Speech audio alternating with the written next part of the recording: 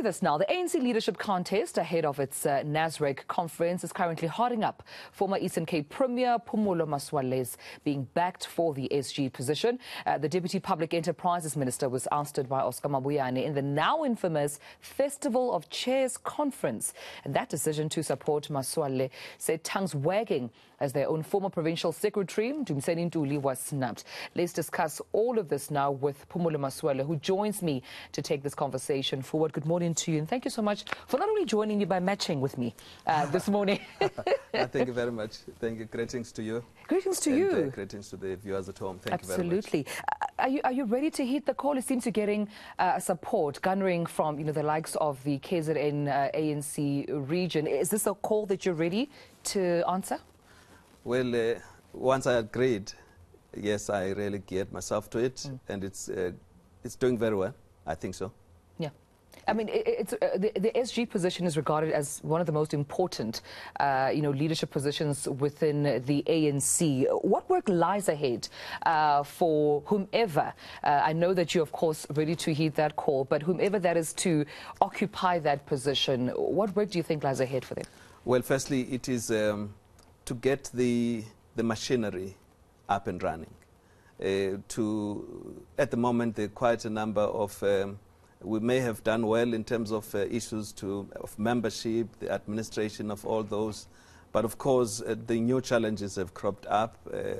We have got to ensure that we've got a properly equipped, properly empowered machinery, resourcing it so that it can be able to oversee the execution, the implementation of programs. Of course, secondly, I think you need to have a coherent leadership, a leadership that will ensure oversight and drive over the resolutions, agreements arrived at. And I think we were really moving somewhat from a very big deficit in that we've had quite a number of challenges during this term. So going ahead, it's actually trying to make up even for that time and that effort that we missed out on. Yeah, and let's delve a little bit deeper into those challenges, Mr. Masualle, because the legacy, I suppose, or even the image of the SG, you could agree with me, it's been tainted, by the removal of Ace Magashule quite recently. What's then the plan to restore the dignity of that position? Because if an important figure such as, the now suspended SG, was removed, and, obviously we know Paul Mashatile is standing in that position, what would it take then to restore that image? Well, firstly, it is to get the SGO up and running. And of course, that can only be done by conference.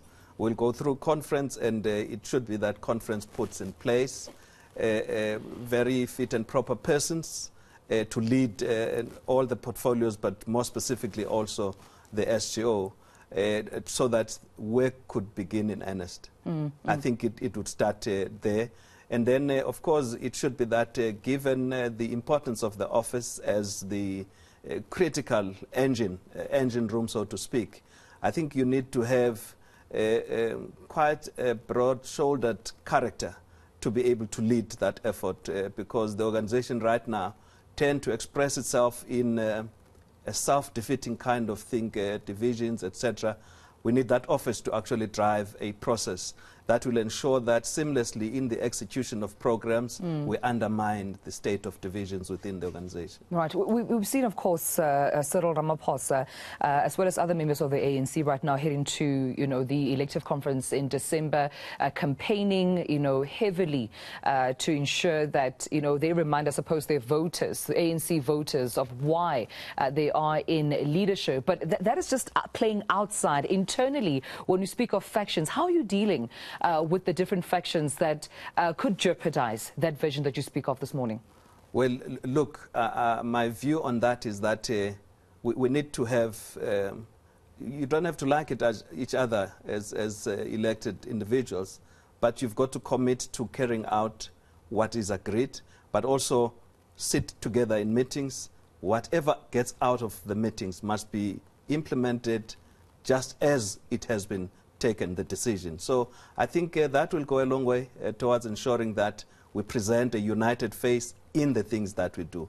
What is bad is where sometimes you say this to suit a particular occasion and only the actions to be in the contrary, that's a problem. It's something that we can defeat. And I think in this, the effort should be of leadership to join their efforts and to commit in the same way to executing agreed upon decisions. Do you think the ANC stands a chance come 2024 to continue to lead, given also some of those internal, challenges that you speak of today? I mean, you saying that it's not about necessarily liking each other personally, but doing the work of the organization. So with that even being said, is the ANC still coming out with a clean sweep?